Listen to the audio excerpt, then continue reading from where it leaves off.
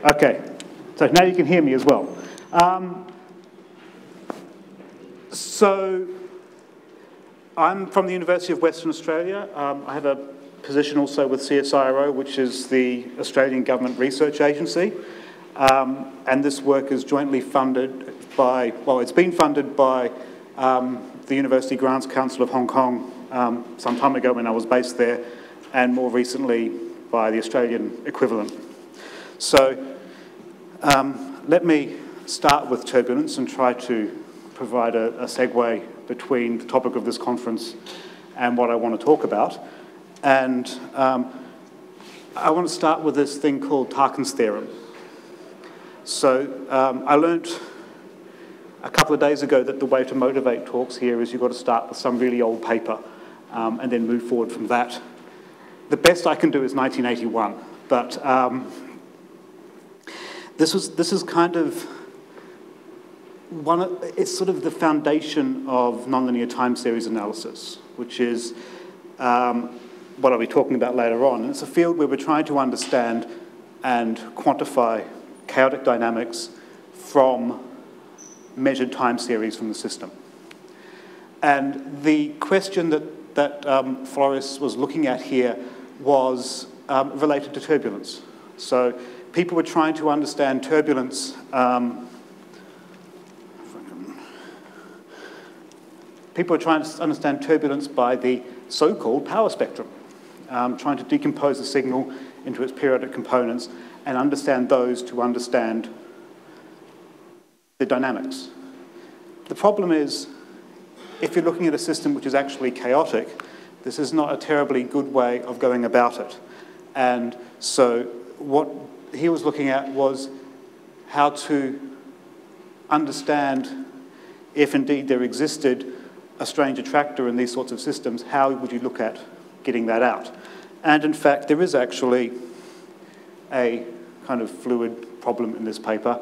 It's a Taylor-Coët experiment, and I won't lecture anyone in this room about that. You all know more about this than I do anyway. So essentially, all they were doing was measuring a velocity component at some point. So they've got the spatial temporal system, turbulence, and they're measuring a time series out of that and trying to do something with that time series. Okay, and that's kind of where I'm coming from as well. So let me now leave the turbulence and the motivation alone and talk a little bit about the more recent work that we've done, which has sought to extend the idea of Tarkin's theorem to situations where you have real data and it's really a mess to try to reconstruct. So the general framework that goes back to Tarkin's and before that to topological theorems of people like Whitney and Main is you have a scalar time series, xt, and you reconstruct a vector time series, vt, by taking lagged components of the scalar time series. Right, so the framework here is all that I can measure is a scalar time series. But my system is probably not one-dimensional, so my state vector needs to have more than one component. And I get those additional components out of the lagged versions of that. Okay? A simple, intuitive way of thinking about why this might work is that by taking successive scalar components, I have information by which I can construct successive derivatives, and I can therefore construct the state space in terms of a single scalar component and its derivative. So an nth order ODE system. And I'm then interested in how those dynamics evolve for the vectors. There's a lot of technical issues with that, not least of which, how do you know what the embedding dimension is a priori? How do you know what a good choice of lag time is? How do you measure these things? How do you separate signal from noise? All these issues come into play, especially when you've got complicated signal from a high-dimensional system. And I'm not even going to touch on the fact that your system might be infinite dimensional. But we took a kind of pragmatic approach to this and said, well, okay, what can we get out of the data? Forget about what the original system may really be hiding down there, but what can we actually extract from the data? And so the basic idea is that we represent this object not as a strange attractor, not as a reconstruction of an attractor in time delay coordinates, but as a network. And the reason for that was, well, I had a couple of PhD students at the time, and in the early mid part of the last decade, networks were cool and people were interested in them. So we're kind of just using the network tools for this reconstruction. The bonus is that it gives you a whole new bunch of things you can measure from this network perspective for your system. So if you do that, we now have basically 3 different objects that we're considering. You've got the time series up the top here, which is what you're measuring. That's all the information you have about the system. Okay? You've got the standard embedding theorems, which give you this thing in Euclidean space, which is a representation of your attractor, which gives you the dynamics. Successive points in here is your temporal evolution of your state variable. And we're constructing this new object over here, which is a network. Now, the way that we're constructing the network, the nodes on the network, and for any pure mathematicians in the audience, network equals graph, but I'm using the physics terminology just because that's where things have popped up. The nodes on the network are different states, and we're connecting states not because that's where your system evolves from and to, but because they're close together in your state space. We're going to change the rules of the game later on, but I just want to introduce you to this earlier idea first, primarily so I can show you some pretty pictures. This is a time series generated from the Chaotic-Rossler system. That's the original system in XYZ coordinates. It's 3-dimensional ODE. It's chaotic. It's got the classic stretching and folding. The dots are your observations sampled at some regular time interval, and the yellow lines are just joining the dots. The thing on the bottom is the network that we get out. And what's immediately clear to me, at least, is that that kind of, well, if I can get, if you zoom in on it, right, you can see, oh, I killed it. You zoom in on it, it's not handling that well, you saw it for a second, but if you zoom in on it, you can see there's this recurrent sort of self-similarity in the structure. It's all this complicated interconnection between points. Sorry? What determines the metric? Distance between points? Yes, but not just the distance between points. We construct, so the... What determines? Yeah. So we're looking at distance between points, but we only connect points to their k nearest neighbours. So rather than having like an epsilon ball where all things within a distance epsilon are connected, we're only connecting the top few neighbours. That's the closest neighbours. The distance...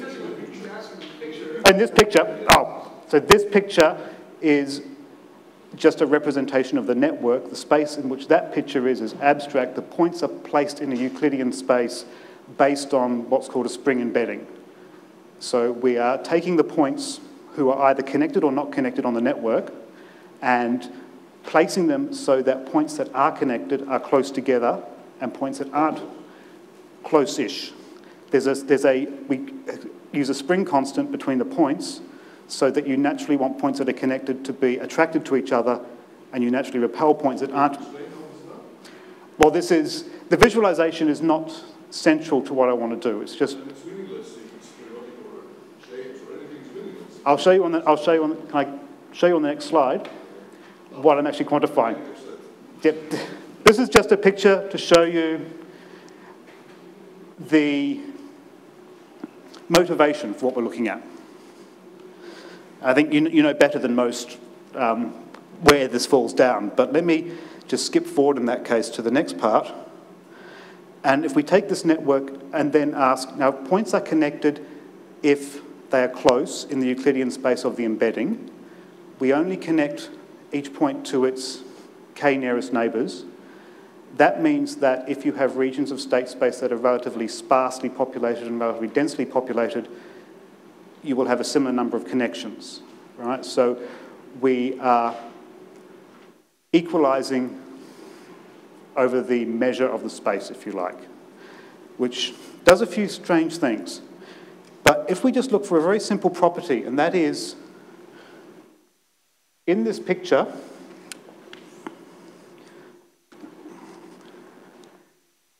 if we take that graph and look at what small subgraphs we see, okay, so how often do we see each of these different patterns of connections between neighbouring states? All right, so if I have 4 nodes on the graph that are connected, they could be connected in one of these 6 ways. If I count up how often each of these things occur and look at the relative frequency of that, then I see, in this case, one particular ordering of these different graphs, and this is for noisy periodic systems. If I do the same thing in the case where the underlying system is chaotic, what you notice is that the ordering of these subgraphs changes.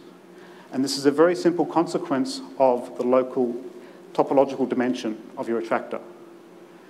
Right? Because what's happening is, if your attractor is locally one-dimensional, you can't see this occur. If it's locally higher dimensional, then you will see this occur. Does that make sense?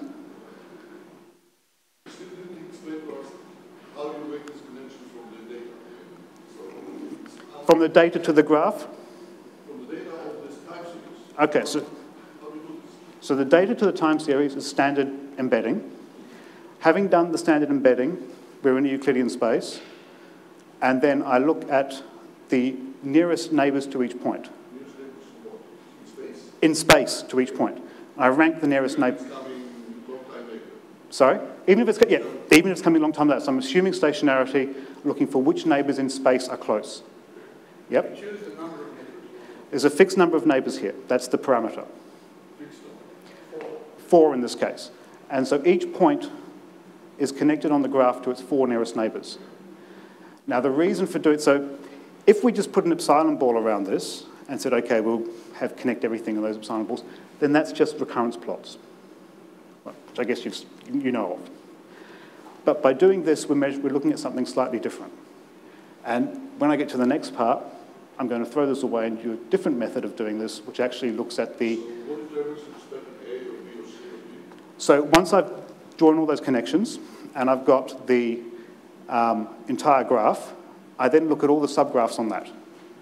So take every vertex on that graph and look at all subgraphs containing that vertex and 3 of its neighbours. So those subgraphs of 4 nodes could be one of these 6 different things. Distance doesn't matter. Only that it's one of the closest neighbours. Just closest doesn't matter if it's a centimetre or a... Exactly. And then you put it on the same edge, size, in this picture. Yes. Right, so there's... So you know now? Yeah. So I won't ask if you're happy with it, but I'll ask you, does that make sense now? The method makes sense, yeah? Okay, so this was the first thing that we did. We saw that we did these different subgraphs. And the question that we ask, of course, is why would this happen? And the one, this one here? So this is all just experimental. So this is depending on what type of time series or what type of system I'm generating a time series from. I then do the embedding, I then build the network, I then look at the subgraphs, and you see different subgraphs occurring more or less frequently. From right to left is from left to right is most frequent. Yeah. So all chaotic flows do the same time? Low dimensional chaos. If it's hyperchaos, if you've got more than one positive Lyapunov exponent, it does something different. And again, it's related to the local dimension. Right? If you're on a higher dimensional flow, you've got more degrees of freedom to see your nearest neighbours. And all noises do the loss. If that's the trivial case of just pure noise. So that's just going to fill up your embedding space. It doesn't, because of the way we're choosing the neighbours, it doesn't matter as long as it's IID.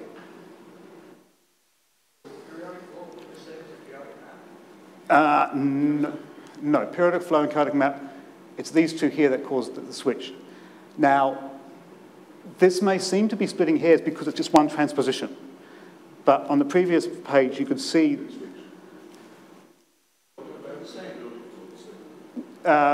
use periodic flow and chaotic.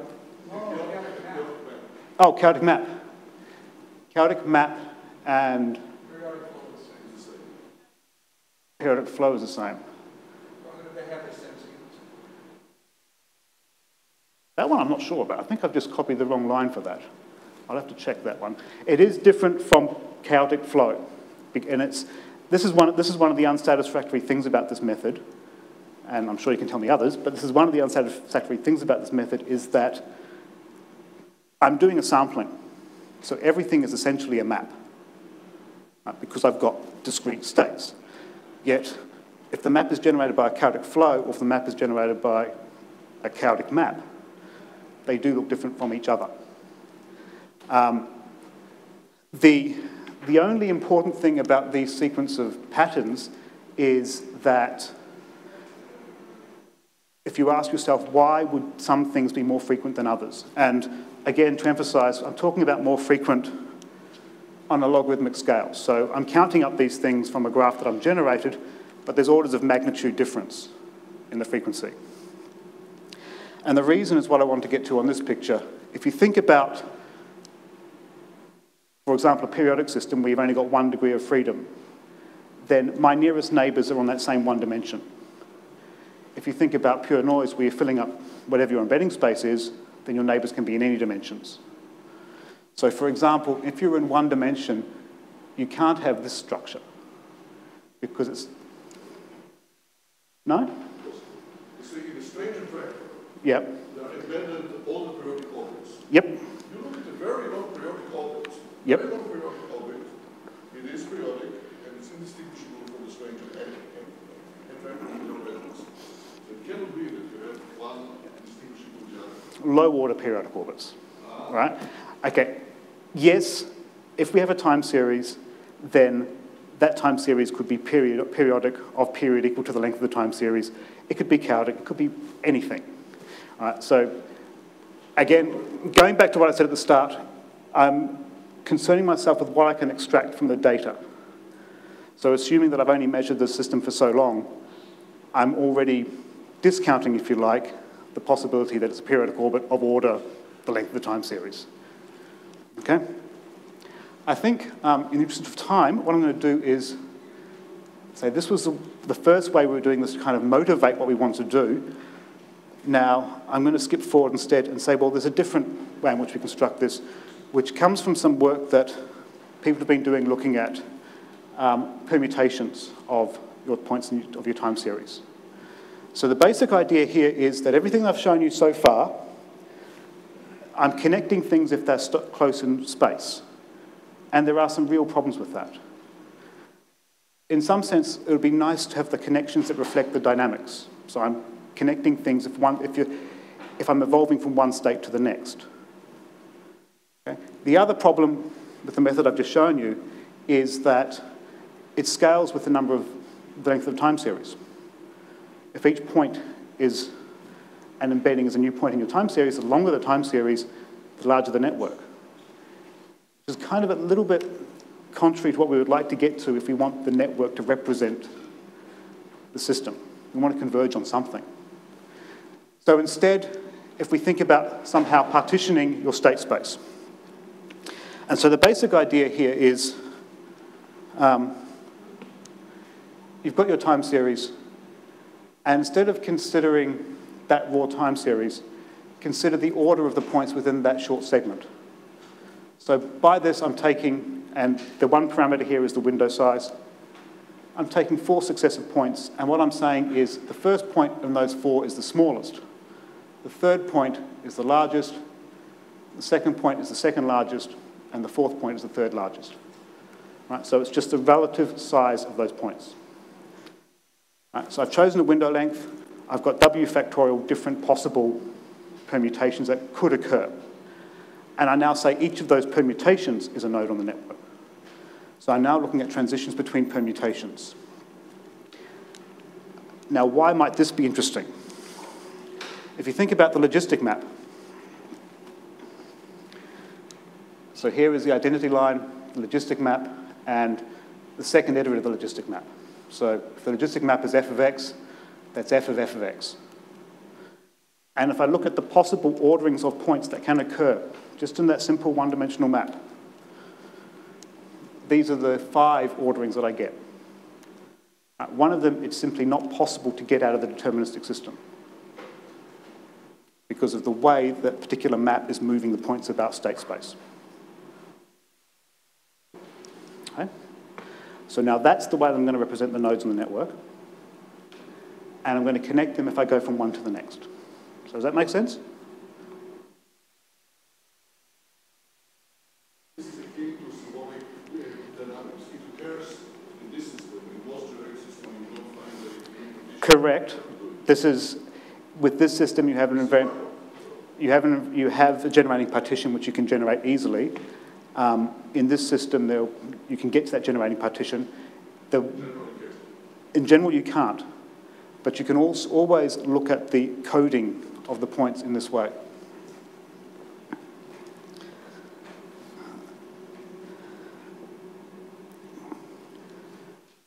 So maybe let me skip forward to, oh no, let me start with that one. So if we do this trick, we generate these networks here for different types of signals.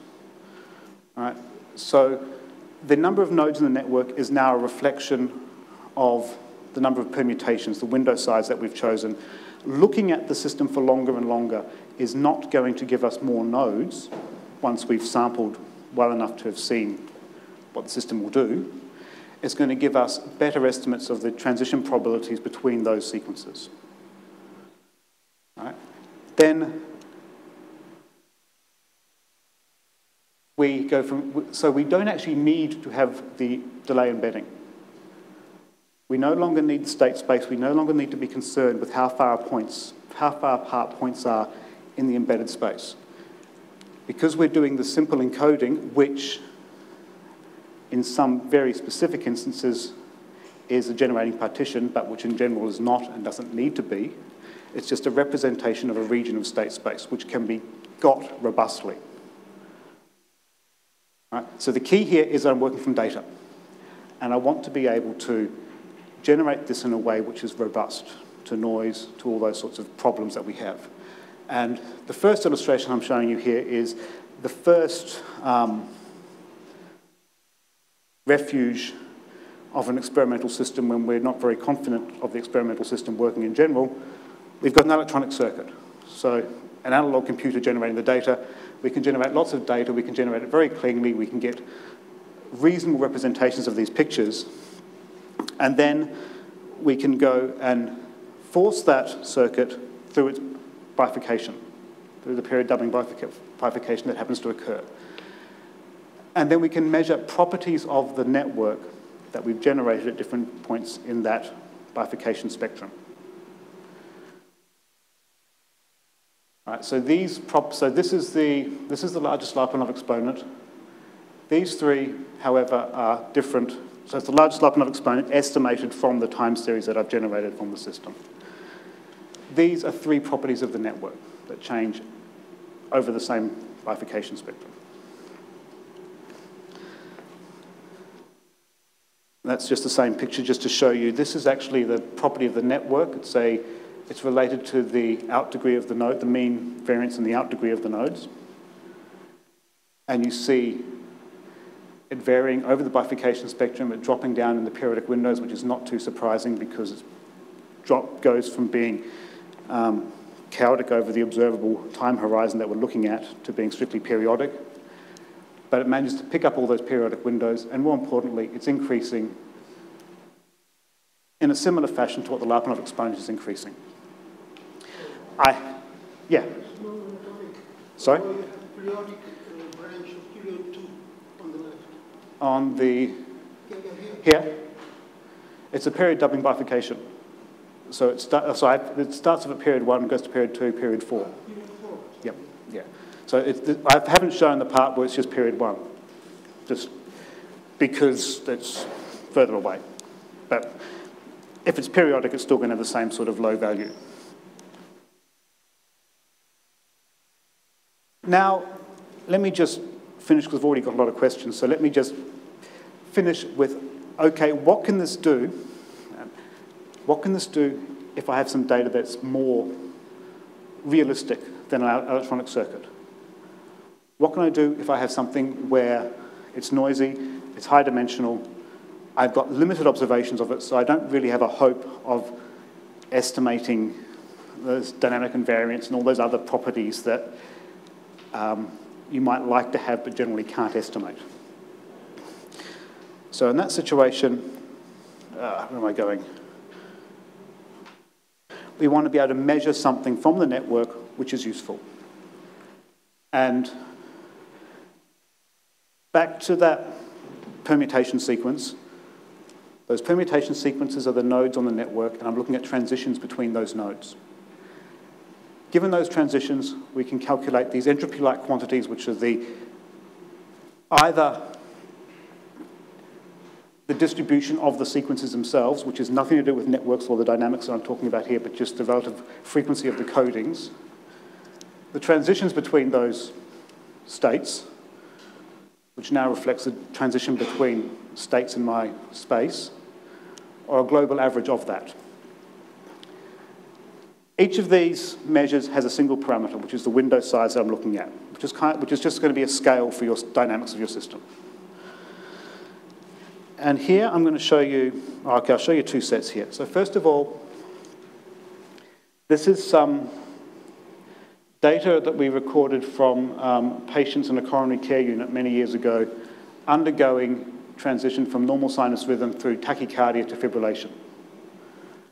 And, okay, if we compute these entropy-like quantities from that network and then look at the distribution of those points for two different sets of the parameters, we separate out most of those different rhythms. That's good.